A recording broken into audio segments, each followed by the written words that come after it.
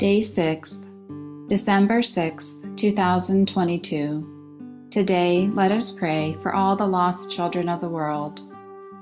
Our Mother of Salvation tells us in the message of Wednesday, January 7th, 2015 at 4:30 p.m. My dear children, you must prepare for my Son's plans to redeem you all in His eyes. His time for intervention to awaken the Spirit within you is drawing close. Pray, pray, pray for all the lost children in the world who have severed all links to my Son, although they were weaned on the truth. Soon they will be in no doubt as to His existence, and you must pray that human pride will not come between them and God's mercy. You must pray, especially for those souls who have betrayed my Son in so many ways, that they are given the courage to humble themselves before Him and beg for mercy. The truth, dear children, given to humanity by the manifestation of my eternal Father through His only begotten Son, Jesus Christ, is being torn apart. Do not embrace any form of doctrine which does not uphold the truth as a whole. You must never say that part of the truth is important and then deny the rest of it. You either accept the Word of God laid down by Him or you do not. Time is of no significance.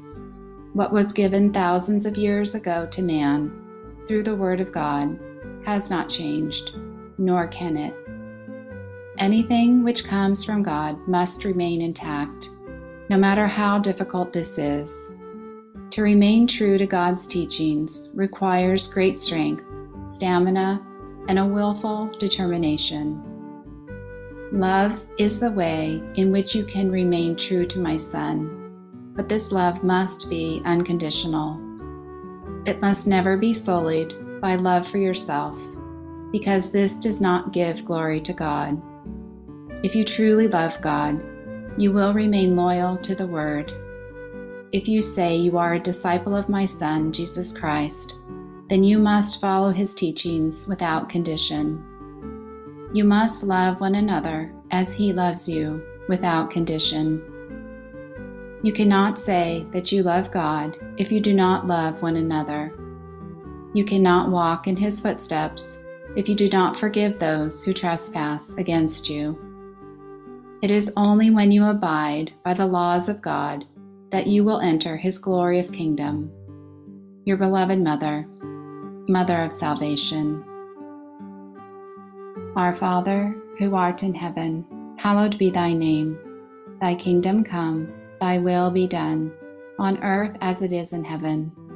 Give us this day our daily bread, and forgive us our trespasses, as we forgive those who trespass against us. And lead us not into temptation, but deliver us from evil. Amen. Hail Mary, full of grace, the Lord is with thee. Blessed art thou among women, and blessed is the fruit of thy womb, Jesus. Holy Mary, Mother of God, pray for us sinners, now and at the hour of our death. Amen. Glory be to the Father, and to the Son, and to the Holy Spirit, as it was in the beginning, is now, and ever shall be, world without end. Amen.